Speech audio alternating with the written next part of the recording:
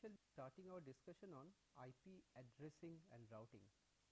Now, if you recall what we have discussed in our last few lectures, we had looked at the TCP/IP protocol suite, we had looked at the basic functionalities of the IP, TCP and the UDP protocols.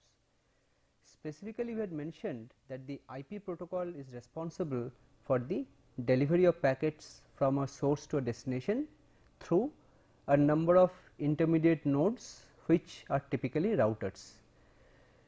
So, we shall today look at some more details about how this addressing at the level of IP is achieved. So, IP subnetting and addressing is the topic of our discussion today. So, we start with something called IP subnetting. Well, we talked about IP addresses in our classes. We talked about the different address classes in IP A, B, C, which are usually used for point to point communication over IP. But we shall today first look at a concept which is known as subnetting, and we shall see how this use of subnets or subnetting can allow us to have more efficient management of the available IP address space. Okay. So, IP subnet, the basic concept is that, well, you are already familiar with the IP classes A, B and C network. So, a subnet you can very roughly define as a subset of one of the address classes, either class A, class B or class C network. So, if you have a standard IP network and if you somehow make some subsets of the network, for example, I split one larger network into 4 smaller subnetworks, then each of the subnetworks are called subnets. Okay. So, this is the basic concept of subnet. Now, conventionally when you use IP addresses without any subnets, then the addresses consist of 2 components, as you know. The first component identifies the network and the second component identifies the host, and this obviously represents a 2 level hierarchy. Okay. So, a 2 level hierarchical addressing model is used in the conventional IP addressing. Okay. But when you are talking about subnets, what we are actually doing is that we are introducing another level in the hierarchy. We have the network portion, we have the host portion as it is, but there is a third portion which comes in. This is called the subnet portion. Now, the concept is that in conventional IP addresses there are 2 portions, one portion identifies the network, the other portion identifies the host. Now, in subnets the basic concept is that the number of bits which are available for addressing the host, this is further subdivided into 2 parts. Okay. So, one of these parts we call as the subnet portion and the remaining smaller part is now used to address the host. So, this 3 level of hierarchy, net, subnet and host, this is characteristic of the IP subnetting process, and we shall see that using subnets we can have more efficient utilization of the address spaces. Now, in order to have IP subnets, we use something called address masks. This address masks is basically a bit pattern, a pattern of zeros and ones, which will tell us that in an IP address which portion of the address actually represents the network and which portion of the address actually represents the host. Now, there are 2 kinds of network mask you can have, we shall see these. One is the natural or the default network masks, which are representative of the conventional class ABC networks, but the other one is this can be defined as per the user requirements. This is custom or subnet network masks. These 2 kinds of masks we can define, and we shall now see what these 2 kinds of masks are really. Well, first talking about the natural mask. Let us take a specific example. Take a class A network, say 10.0.0.0, this is the address of a class A network. For this class A network, we define a mask as 255.0.0.0. Now, this mask, if you represent in binary, it represents a bit pattern like this. This 255 means a sequence of 8 ones followed by 24 zeros. Now, in a mask which is actually a bit pattern, the pattern of the mask is like this, that at the beginning you will have a sequence of ones, at the end you will have a sequence of zeros. So, the zeros and ones cannot be interspersed arbitrarily. The bit pattern will start with a sequence of ones, it will end with a sequence of zeros. Now, at the beginning the block of ones will indicate that how many bits of the address actually represents the network number or the network.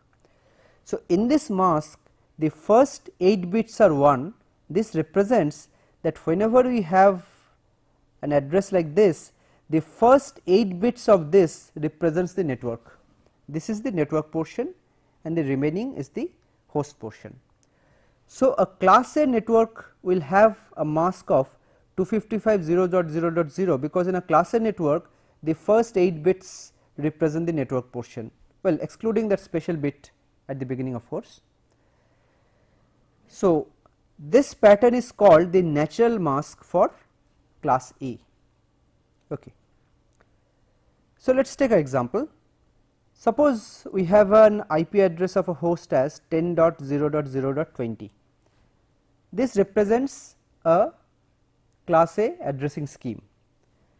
Now with respect to class A addressing, you know this means that you have a network portion of 10 and the remaining 24 bits a host portion of 20. Now, in terms of the bit patterns, the IP address can be represented like this 10.0.0.20. But for class A, I told you the mask will be 255.0.0.0. This represents 8 ones at the beginning followed by 24 zeros.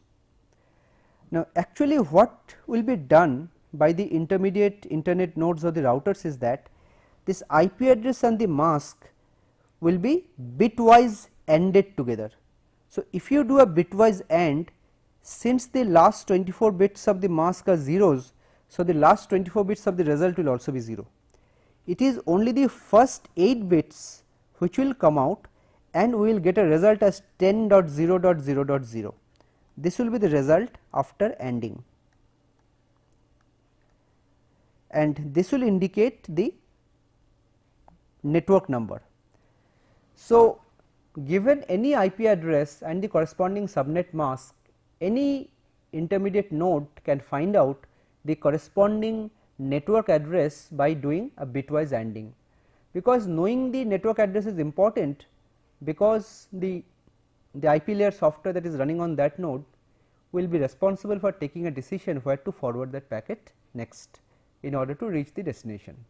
So, knowing the destination network number is important. Okay. So, continuing with natural masks, for class ABC, as you know, you have fixed division of the bit patterns representing the network and the host. These are called network masks, and the network or the natural or the default masks for class A, B or C networks are like this.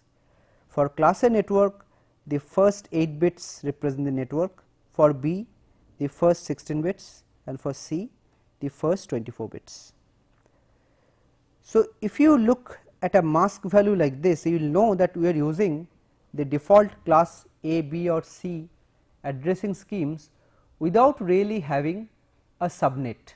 A subnet means we are dividing a, say for example, class A network into smaller subnetworks. But if we have a mask value which goes like this, we are not really trying to carry out that kind of a division. Okay? Fine. So, now let us see how we can use masks to create subnets. That is the more important, or you can say more widely used you can say application of masks, creating subnets out of an IP address, or out of an IP network. So, the first thing is that, as I said, using masks is very flexible. Why? Because as per our requirements, we can divide a larger network into smaller subnetworks. Well, if we can divide a larger network into smaller subnetworks, we can possibly make much better utilization of the available addresses. For example, if our institution contains 4 departments, each with certain requirements, then we can get one address class and we can divide it up into 4 groups, so as to cater to the 4 departments. This is one possibility. Now, subnets, the basic concept is that what we do here is that we extend the network portion of the address into the host portion. Well, what we mean by saying this is that, for example, in a class A network, the first 8 bits represent the network.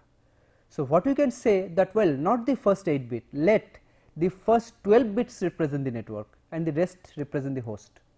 So, we are taking out 4 bits from the host area and we are appending it to the network part. So, the 8 bits of the natural mask of class A network gets 4 additional bits from the host portion, we get a 12 bit network part. Out of the network part, 8 bits will be the network and 4 bits will be the subnetwork. Okay, so, this is the basic idea. Now, the advantage gained is obvious, as I have just mentioned. We can create a number of subnets which are smaller, each can have a smaller number of networks and which can much better match our requirements. Our requirement may be like that only, we want smaller subnetworks. Okay. So, let us take an example here. Suppose we have a class A network 10.0.0.0. Well, for a class A network, as we had seen, the natural mask would have been 255.0.0.0, but here we are using a mask of 255.255.0.0. What does that mean? This mask corresponds to 16 leading ones. 16 leading one means in the class A network 10.0.0.0, the first 8 bits represent 10, fine, but the next 8 bits also we are borrowing from the host address space. Those next 8 bits will be representing the subnetwork or the subnet. So, if we take a specific IP address, for example 10.5.0.20, this address represents 3 different things. Depending on the mask, the first byte will indicate the network portion, the second byte will indicate the subnet portion, and the last 16 bits will indicate the host portion. Now, the network mask can be used to identify this, because just by looking at this address, the first bit will tell you that this is a class A network. So, class A network means the first 8 bits will represent the network. Looking at the network mask, you see that, well, you have another 8 bits in the network part. So, the next 8 bit will obviously correspond to the subnetwork and the remaining part will be the host. Okay? Fine. So, using the subnets, what we have actually done, that we had a very big class A network, but by borrowing those 8 bits in the second byte of the address, we have effectively split the total class A network into 256 smaller subnetworks. Depending on what bit combination we have in the second byte, the corresponding subnetwork will be identified. The first byte will be identifying a class A network, the next byte will be identifying one subnetwork inside that particular class A network, and the remaining 16 bits will identify a host inside the selected subnetwork. Okay. This is how the hierarchical addressing will be carried out. So, initially we had a large class A network with of the order of 2 to the power 24 hosts, 16 million.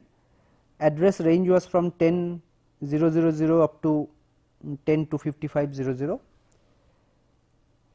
Well, But now what we are having, using this subnet mask of 255 out here, we are only restricting ourselves to the last 16 bits. So, we are basically having the subnet addresses from 10,000 up to 10,255,00. These are the subnetwork addresses. Now, inside the subnetworks, the last 16 bits will indicate the host number. So, it will be 2 to the power 16 minus 2 or 65534. So, now we can have potentially 256 subnetworks, each having approximately 65,000 hosts, instead of one single big network with 16 million hosts. Okay. So, this is the advantage we are gaining. We can have much better management of a large network. Fine. Now, just to look at an example again, that same example, IP address 105020, and this is the mask 255.255.00. So, if you expand this 105020 in binary and write also the mask in binary. So, as I told you, the first 8 bits will indicate the network, the next 8 bits will indicate the subnet, and the last 16 bits will indicate the host. So, just by using the mask, you can extract the corresponding bits and you can find out that which is a network portion and which is a subnet portion. The first few bits of the address will identify the address class, accordingly it will give the network portion. Looking at the subnet mask, looking at how many additional bits are won there, you can also extract the subnet portion of the address and the remaining will be host. Okay.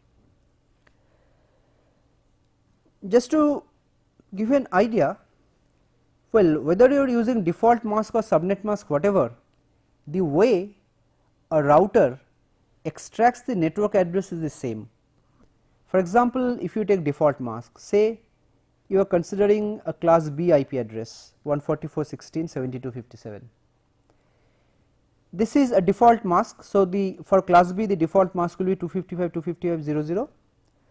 So, to get the network address, the router will be doing a simple bit by bit ANDing of your IP address with the default mask. So, we will be getting 144.16.0.0 as the network address, and the router can consult its own table to find out where to forward the packet next to send the packet to this particular destination network. Now, if you are using subnets, then you have another scenario. Suppose you have an address like this, same address, but now the subnet address is something else. Subnet mask is 250.250.192.0. 192.0 means 192 in binary means 11 followed by all 0. So, the first 2 bits of the host you are borrowing. So, if you again do a bit by bit ANDing, so the first 2 bytes 144.16 will come in, but for the last one 192 and 72. So, here the bit patterns are shown. So, if you do a bit by bit ANDing, only this particular bit will remain, the others will all become 0. This means 64. So, the network address will be 144.16.64.0. So, in this way the router can do a bit by bit ANDing of the IP address with the mask whatever is specified to find out the ultimate network or subnetwork address. Okay. So, just one thing may be coming into mind is that, well, we are doing this ANDing fine, but who specifies the subnetwork? The IP address is coming to a router, but who tells the router that this is the particular subnet mask you have to use? Well, this point we shall be taking up later. We will show or we will see with an example that in a router there is some information about the subnet masks to be used corresponding to the destination addresses of the packets which are coming. There are some rules which are set in the router. Using the rules you can automatically select the subnet mask to be used. Okay. Now, let us address another problem. Well, we can use subnets to divide a large network into smaller subnetworks. Now, if we do that, as you can understand that the management of the subnets will be done by the local network administrator, because to the external world there is still a single network. Subnetting is done inside my organization in order to suit my need, but to the outside world our organization still represents a single network. Say class B or class C, whatever. So, if you are using subnets, it means you need a single entry in the external router tables. Well, external routers means the routers which are residing outside my organization, through which the packets are coming to me. Okay. So, the other alternative that we can have is multiple address classes. Now, instead of subnets, what you can have, suppose you have 4 departments, you can have 4 different class C addresses and give one to each of the departments. Now, there, well, of course, it can serve the purpose, but one problem is that now your organization is no longer identified by a single network. There are 4 independent networks inside your organization. So, with respect to the external router will have to keep track of these 4 different networks. Okay. So, there will be some additional overheads in the routers with regards to multiple entries in the tables. This is something you have to remember. You can use multiple address classes, but you are not doing justice to the external routers. You are asking them to work a little more to store more information in the tables, and obviously their operation will become slower. So, pictorially, if you are using subnets, then the external router out here, this is your organization, this circular block is your organization, there are 3 departments, say. So, the external router will be forwarding all packets to your internal organizational router. It will be identified by a single network, and your internal router will be doing subnetting, it will be forwarding the packets to one of the 3 departments, say. But if you are using multiple address classes, this means that inside your organization there will be 3 different routers corresponding to the 3 networks, and from the outside world there will be 3 different links, right. So, obviously the overhead in this external router will be more, because it has to keep or maintain more information about the addresses or the networks inside the organization. Okay. So, now let us look at another scheme which has been proposed in order to increase or improve the usability of this concept of subnets. Well, subnets uses masks, and once we apply a mask to a network, it gets divided into several subnetworks. Now, the classical mask is fixed for a particular network. Well, what I mean by this statement is that suppose I am using subnet, I can apply only one mask to a particular network. For example, I use a mask to divide a network into 256 subnetworks, but I do not have the flexibility of applying several different masks to the same network in order to further and further split the network into smaller pieces. Now, this new concept, variable length subnet mask or VLSM, addresses precisely this issue. This says that the same network can be configured with different masks, unlike the conventional subnetting where only a single mask can be used in a network. By doing this, you can have subnets of different sizes. This is again unlike the classical subnetting where all the subnets are of the same size, but here we can have one subnet of size 128, another of size 64, another of size 32, and so on. So, this obviously this will allow better utilization of the addresses, because again coming back to that example of your organization. So, all the departments in your organization may not be having a similar requirement, some may be requiring more addresses, some may be requiring less. So, you can use this concept of VLSM to partition the address in a much more flexible and better way. Okay, let us illustrate the concept of VLSM with the help of an example. Suppose we have an organization and we have been assigned a class C address, say 192.200.317.0. This is the class C address we have. Now, in a class C address we can potentially have up to 254 hosts, but say in our organization there are 3 departments and the requirements corresponding to the 3 departments are as follows.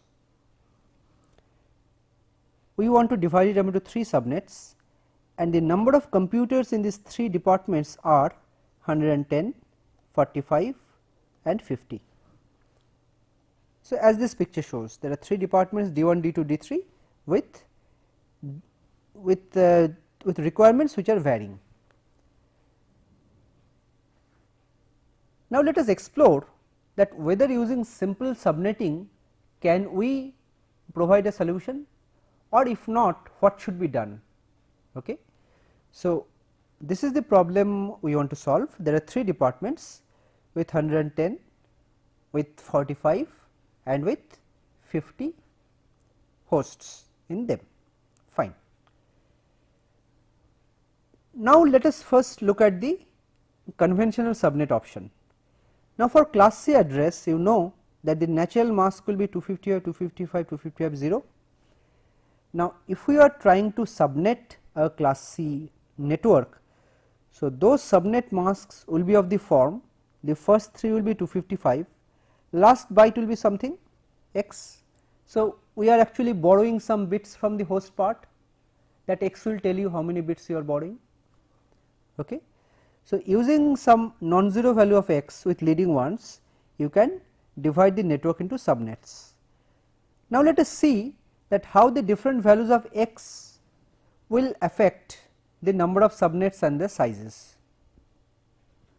Well, let us look at this table. The first column shows the value of x, the second column shows that number in binary, this is decimal, this is binary, and the third column shows that how many subnets you are breaking into, and the fourth column that how many hosts you can have in each subnet. So, if x is 128, which means only one leading bit is 1, this means that we are dividing the available 256 bit space, 256 space into 2 subnets 128 each. So, number of subnet is 2, we have 128 each. If you use 2 leading ones, which means 192, we have 4 subnets and 6 bits for the host, we have 6 available bits, this means 64. If we have 3 leading ones, 224, which means we have 8 subnets and we have 5 bits for the host, means 32, and so on. You can divide it into subnet in this way. But if you again think of our requirement which we had, we wanted to divide the network into 3 chunks, 110, 45, 50. None of these values of x will be satisfying our requirements, because the first row will not serve because it is dividing into 2 subnets, but we need 3. The second row will not serve because it is dividing into more than 3, fine, but the sizes of the networks are not sufficient to cater to all of them, one of them requires 110, right. So, this conventional subnet will not work, because conventional subnet, whatever value of x you define, that will fix the number of subnets you are having and the sizes of each subnet, because sizes of each subnet are constrained to be the same. Okay. So, now let us see what can be done in this particular scenario. So, now we exercise the variable length subnet mask or VLSM option.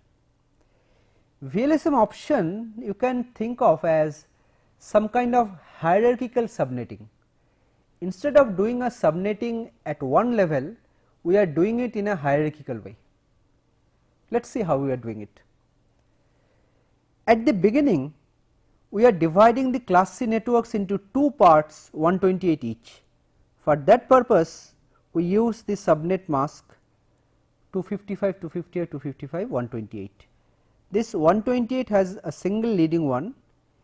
It will be dividing the class C network 192.203.17 which we had into 2 subnetworks, this and this. The first subnetwork will be having the host addresses ranging from 0 to 127 and the next one from 128 to 255. This is what we do at the first level. So, effectively we had, well, we are ignoring that 2, let us call it 256. We had 256 addresses. At the first level we divide them into 128 each. Now, the idea is that one of these 128s is sufficient to cater to our requirement for the first department, which was 110. So, now what we are trying to do, we will further divide the second 128 into 64 and 64. Now, if we are able to do this, then we can cater to the need of the other two departments as well, 45 and 50. This is the basic concept we are trying to follow. So, this is the first level of subnetting we have done to divide into 120 and 128. At the next level, the second network, we again subdivide. Now, the second network will be having an address dot 128 because all addresses will be having that bit 1. Now, we use another subnet mask dot 192 where the next bit is also 1. So, now this second subnetwork of size 128 gets divided up into 64 and 64. The first of which will be having addresses from 120 to 191 and the last one 192 to 255. So, now let us see diagrammatically how this we have achieved. Now, this diagram shows the subnetting of the original class C address network. This was the class C network which we had originally. First we used a mask of this dot 128 to split it up into two networks of 128 each. This had a size of 128, this also had a size of 128. These were the addresses, this is the IP address and this is the address range. This was the address out here. Now, the second subnet we again applied another mask, this time with 192 in the last byte, which will allow this network to be divided up into further two subnetworks like this, which will be having a maximum capacity of 64 each. In fact, this kind of a partitioning is very well solving our problem which we had at hand to cater to the need of the three departments whose sizes of the capacities were 110, 45 and 50. So, this VLSM is an option which is available to you, but before using VLSM you should be careful about one thing. You should be sure about the fact that the routers which you are using, they are compatible with the VLSM protocol. Now, VLSM is supported by most of the modern router protocols, but some of the older protocols do not support VLSM. Okay. So, this is something you must remember. Okay. Running out of IP addresses. Now, let us talk about a very general and global problem. Talking in a very general way, as I had mentioned that when the internet first evolved, this IP addressing scheme was there. The address classes ABC were formulated. Now, at that time when an organization applied for an address class, it was given immediately. So, if I need 1000 addresses, I could apply for a class B network and get the entire class B network. Although the class B network had a capacity of 65,000, possibly I am using only 1000 or 2000 of those. So, a very large chunk of the available addresses were wasted. So, what has happened in the process is that most of the IP addresses have become full or occupied. So, other than some of the class C addresses, most of the class B and class A networks are now not available. So, now IP addresses is becoming a very important and rare commodity nowadays. Now, people are thinking more and more how to better utilize these IP addresses, so that the way internet is expanding and exploding in size, the pace can be maintained. There should not be any constraint on that. So, as I had mentioned that the growing demand for IP addresses has put severe strain on the conventional model, that is the classful model, class AVC, huge wastage of address space due to unplanned growth. Subsequently, some measures were taken. The first measure, of course, it is some kind of a geographical planning, creative allocation of IP addresses. So, now instead of directly allocating address classes to the customers, now what people are saying that, well, it is better to allocate the address classes to the internet service providers. The internet service providers will be doing subnetting themselves, and the customers will be getting one subnet possibly out of that ISP's total address space. So, in that way the ISP can make much better utilization of the available address which they have. Moreover, geographically the addresses that are allocated in the different areas of the globe, that can also be fixed and distributed. So, that by looking at the address you can have some rough idea that from where or which part of the globe the address is coming. Okay.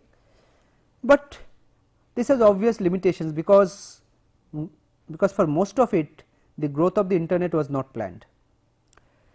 So, one possible alternative which we will be looking at now is something called classless inter-domain routing, CIDR. Well, here we are using IP address again, but we are not using the concept of IP address classes ABC anymore. We are forgetting the concept of classes. Okay, we will see this, and we shall see two other things later. One is that, well, I have just mentioned in our last lecture that we have several private IP address classes, like the class A network starting with 10 dot, that represents a private class A network. So, what this says that you use internally private IP addresses and use a device called a network address translator or a network address translation mechanism at the gateway of your network. So, we will see later that how this scheme works and how this means this can solve the, you can say, requirement of say large number of addresses for an organization. Say even if the organization has, say for example 2000 users, you can do with 2 or 3 addresses only. Internally you can use private addresses, there will be a network address translator which will doing some kind of translation automatically and dynamically. And the other alternative this also we will discuss is IP version 6. Well, currently we have the IP version 4 which is dealing with 32-bit IP addresses, but subsequently in the new proposal, the version 6, the number of bits and in the IP address has been extended to 128, and 128 is a pretty large number. So, that is another alternative. First let us look at the basic concept behind classless internet routing protocol, CIDR, classless internet domain routing. Now, CIDR basically addresses the problem that we have mentioned. This is a related problem, that the size of the global routing tables have grown very fast, and the external or the backbone routers, the size of the tables have become very large and they have tended to become saturated and have become slow. CIDR is a new concept which have evolved, and most of the new routers and protocols today it supports CIDR. This is a concept to manage IP network. So, essentially the concept of class ABC network is now gone. We are not explicitly categorizing the network classes, and this also reduces the sizes of the tables in the routers. Now, what is the basic idea? Now, in the so called classful model, the IP address was preceded by some special bits, and those special few bits identified the address class, and once you have the address class, the division of your network and the host part was predefined.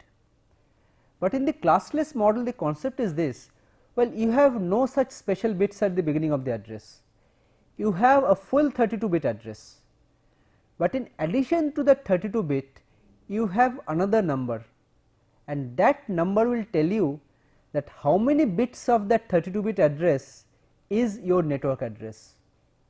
So now you can have potentially a 17-bit network address or 25 bits network address, any arbitrary value. It is not only constrained to 8, 16 or 24 as in case of class ABC. So by that second number you can specify exactly how many bits you require. So IP address is represented by a prefix, which is the IP address. In this example, this is the prefix followed by a slash and then a number m. In this example, this 18 is the number m. This m indicates the number of leftmost contiguous bits to be used for the network mask. Essentially, this number identifies this mask. This number of 18 means there will be 18 ones at the beginning followed by 14 zeros. This will be the nature of your mask. Okay. So now instead of explicitly storing the mask, you store only that number 18 or whatever. Okay. This is the basic idea behind CIDR. Now in CIDR there are some rules to be followed. The first is that since you are dividing the address into two parts by defining that number m, so clearly the number of addresses in each block has to be a power of 2, because ultimately some fixed number of bits are available for the host. If k number of bits are available, then 2 to the power k hosts will be there, that will be a power of 2. Now another thing, the beginning address in each such block, well in this case the subnets are called blocks, that must be divisible by the number of addresses in the block. Well, what I mean to say is that suppose I have a block that contains 16 addresses, which means that the last 4 bits in the address are for the host and the remaining 28 bits are the network. So 16 addresses per block. So each block will be having a starting address and an ending address. Now this says if you have a block with 16 addresses, then you cannot have the beginning address of the block as like this, because this address is not fully divisible by 16, you have 36 at the last byte. But an address like this where you have 64, this is divisible by 16, this can be the starting address. So if someone asks you that if this is a possible starting address of a block with size 16, you can just check whether that address, that starting address is divisible by 16 or not. If it is divisible, you can say that well it is possible, otherwise not. Okay. Just an example, suppose an organization has been allotted a block like this. This is the address and 29 is the number of bits in the network. So 144, 16, 192, 24, if you write down in binary, it looks like this. The last 3 bits are 0, because 29 bits are for the network, 3 bits for the host, and end address will be, first bits will be the same, the last bits will be all ones. So there will be 8 addresses in the block, and if you compute them to decimal, they will start from a value like this, it will go up to a value like this. So 144, 16, 192 to 24 up to 144, 16, 190 to 31, this range you can have for this particular block.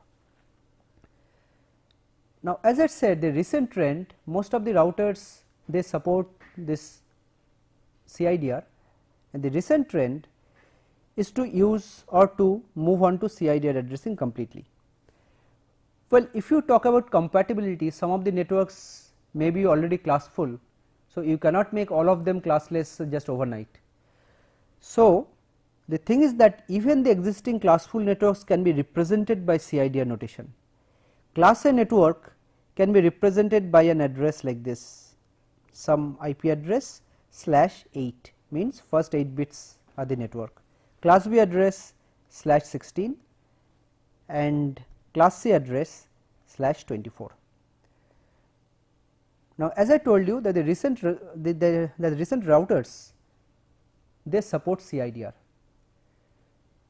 Now, in today's lecture we have seen an idea that how this IP address subnetting can be used for better management of networks, and we have seen that that just extending the concept of subnetting we can have VLSM, and we can go one step further in having CIDR, which offers you complete flexibility.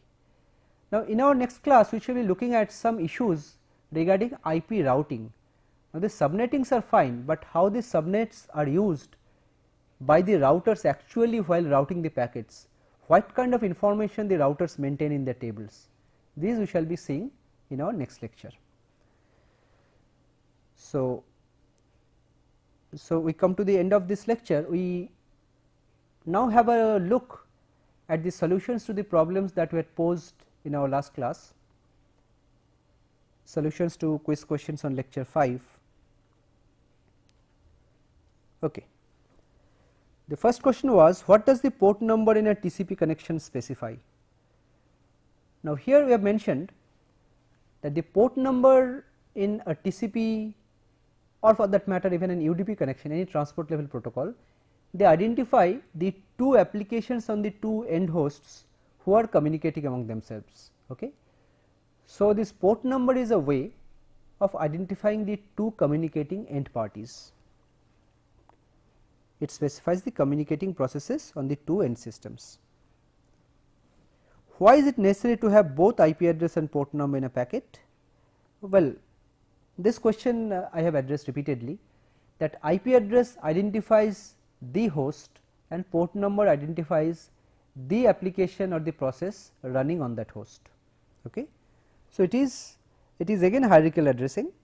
First you have to identify the host computer, then you have to identify a process running on that host computer.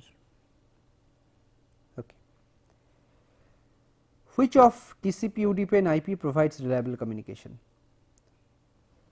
Well, here I told you IP is a datagram service, by its very definition it is unreliable, and UDP and IP are not much different. UDP simply adds a few extra information to an IP packet and sends it. So, UDP is also unreliable, but TCP puts some extra effort with respect to putting those sequence number, acknowledgements and window, all these things, in order to achieve reliability over an unreliable IP network. So, if a part of the message is lost, it explicitly requests for retransmission. In that way it provides reliability. So, only TCP is reliable. Both UDP and IP transmit datagrams, how they are different.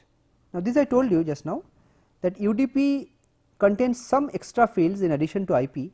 They are the port numbers of the source and the destination and an optional checksum value. These are the two things which are stored. What are well known port numbers? Well, I told you in a client server scenario, when a client is connecting to a server, there are some well known or well defined programs which everyone uses, and the port numbers for them are publicly known. These are well known port numbers,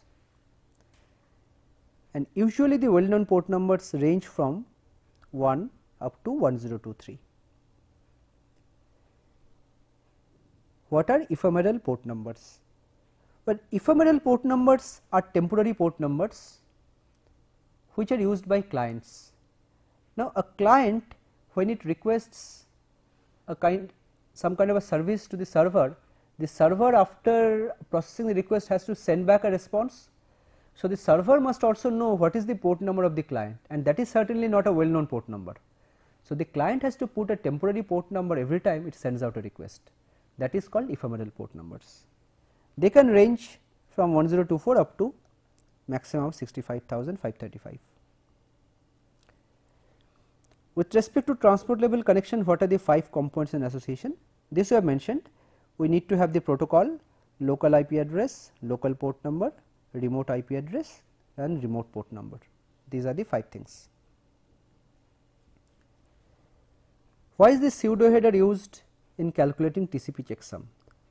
Well, we had mentioned that while computing checksum in a TCP packet, in addition to the TCP headers, some of the headers are borrowed from IP. This is done primarily to prevent misdelivery from IP. Well, even if by mistake the IP layer sends the packet to a wrong host, there upon computing the checksum the error will be found out and the packet may be discarded. What are the different fields in this pseudo header? The pseudo header contains source IP address, destination IP address, which protocol you are using, and the length of the segment. Okay. These are borrowed from the IP protocol. Okay. This is a question on TCP. This said there are 5000 bytes which are transferred over TCP. The first byte number is 20,050, 20050. What are the sequence numbers for each segment, where the first two segments carry 1000 bytes each and the last two segments carry 1500 bytes each? Well, it's easy to find out. For the first segment, the starting byte number is 20050 and the number of bytes is 1000. So, it will be starting with 20050 up to 21049. The second segment is also 1000 bytes in size. So, it will start with 21050 up to 22049. Segment 3 is 1500 bytes, start with this, end with this 1500. Fourth one is also 1500, start with this, end with this. So, just by looking at the size of the segments you can compute the end addresses. What is the purpose of the push flag in the TCP header? Well, push flag is used to push TCP data, but this is conventionally used to indicate end of the message, to indicate that there are no more segments following corresponding to a given message. This is the last segment of a message. What is the purpose of the ACK flag? This is an acknowledgement field. This is used to acknowledge the correct receipt of a segment by the receiver to the sender. This goes from the receiver back to the sender. So, the sender can know that whether the segment was sent and received correctly or not. Well, if you are developing a network application on a reliable LAN environment, which of TCP or UDP you do prefer? Well, if the network is reliable, then we do not need the additional features that TCP provides. We would possibly prefer UDP because UDP has much less overhead, both in terms of the header size and also in terms of the speed of delivery of the packets. So, possibly the packets would move much faster in UDP as compared to TCP. Okay, so now let us look at the questions from today's lecture, from lecture number 6. For the subnet mask, this, how many hosts per subnet are possible? In classful addressing, if we use the subnet mask this, which address class does it correspond to? Well, just by looking at the subnet mask you can find out. What is the subnet address if the destination IP address is this and the subnet mask is this? What is the natural mask for a class C network? Using simple subnets, is it possible to divide a network into unequal size subnets? For an IP address this and a subnet mask this, what is the subnet address? How many hosts per subnet are possible? 7. Among multiple network classes and subnets, which alternative imposes more burden on the external router? This I have discussed.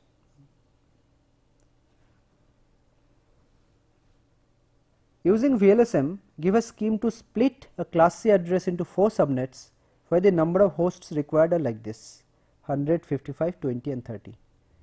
So, here you can follow the scheme which I have discussed in the class. One example I have worked out, you can follow a similar scheme.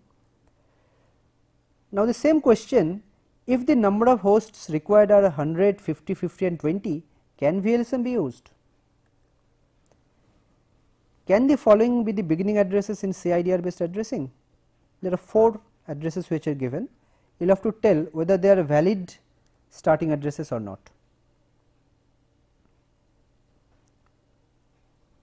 For a CIDR address of the form something /20, what is the maximum number of hosts that are possible in the network? Which of the following can be the starting address of a CIDR block that contains 512 addresses. Here again we have 4 IP addresses. Now, you will have to tell that which of these can be the starting addresses of the CIDR block. So, with this we come to the end of today's presentation. Thank you.